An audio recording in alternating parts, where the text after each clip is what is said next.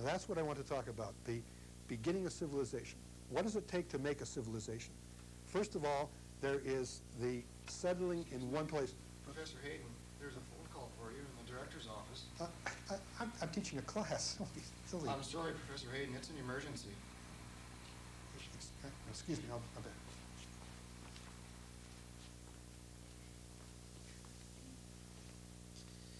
Ladies and gentlemen, you don't know me.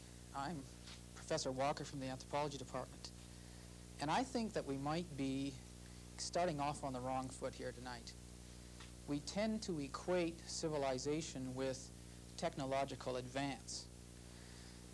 I would suggest to you that there are 5 stages of human evolution that we should be concerned about.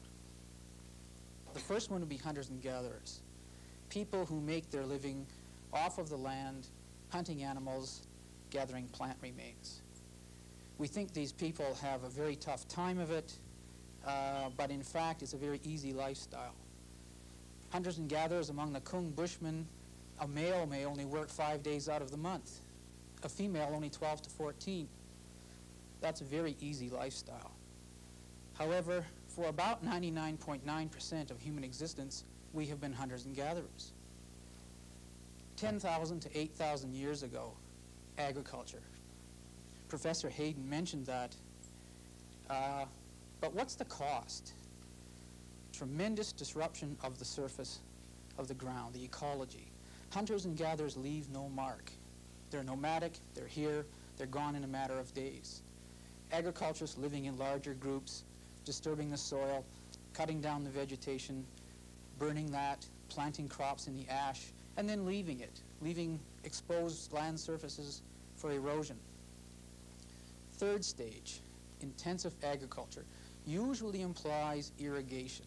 Can you imagine the amount of disruption, the amount of ecological damage that results from that? Buildup of salinity in the soil.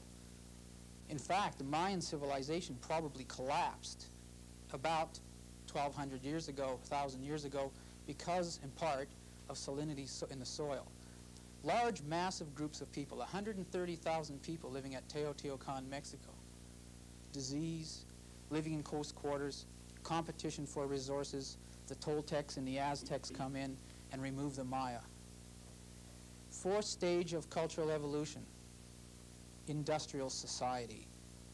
Tremendous influx of people, large urban centers, the problems associated with that, acid rain, industrial pollution, the fact that politicians or a certain segment of society makes the decisions while the rest of society becomes stratified, becomes spread out over a long series, really have nothing to say about decision making. Hunters and gatherers really have group-making decisions. Everybody, it's by consensus. No formal leaders, males and females would have equal right to their own opinion. Lastly, the fifth stage of human evolution, again at what cost? 1945, the atomic age appears. Now, certainly technologically advanced, and if that's how we're going to equate civilization, then I guess we're fairly advanced. But what's the cost? Everyone's heard of industrial pollution. What about nuclear wastes? All that sort of thing. What will be the repercussions of this? It's only been 40 or 50 years since it started. We don't know what the future is going to be. Diseases like cancer, new diseases that are coming up that hunters and gatherers never experience. Their main problem is infectious disease and parasites. So the point I'm trying to make here is that there is a cost to all of this. There is a cost to this progression. And is that really progress? Ernie, there's a phone call for you. Oh, I tried that already, Michael. Actually, Buildings and Grounds is out there. They're ticketing your car. You're kidding. No. It's happening right now. That's the third one this week. I've got to go. Thanks very much.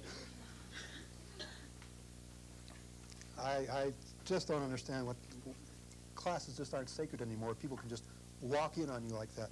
Yeah, he did raise a very important point, I think, that we have to come back to later on. Whether this civilization we're talking about is something good or something bad.